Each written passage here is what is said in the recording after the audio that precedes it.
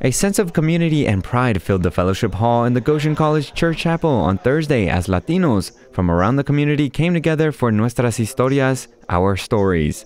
This was a first-time event meant to recognize Latinos in media and communications. More Latinos going into communications, I think, is ultimately going to be a wonderful thing in a variety of different ways. Goshen College students were among the many represented during Thursday's panel, sharing their perspectives as students in the world of media. Pedro Guerrero, the main speaker, shared words of wisdom with the audience and says hard work is one of the most important keys to the industry of communications. In a field like communications, Latino or not, what's important are two effective skills: speaking in public, which is something that terrifies everyone, and effective writing.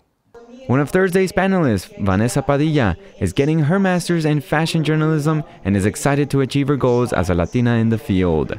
Confidence is everything going into an industry, and especially in journalism, you have to believe it. Even if you have to fake it, you have to believe it. Guerrero says Latinos bring a lot to the table that other communication professionals may not. Many of us are bicultural or bilingual, which I think positions us to be able to understand and connect with people that may have opposing views or that come from different perspectives.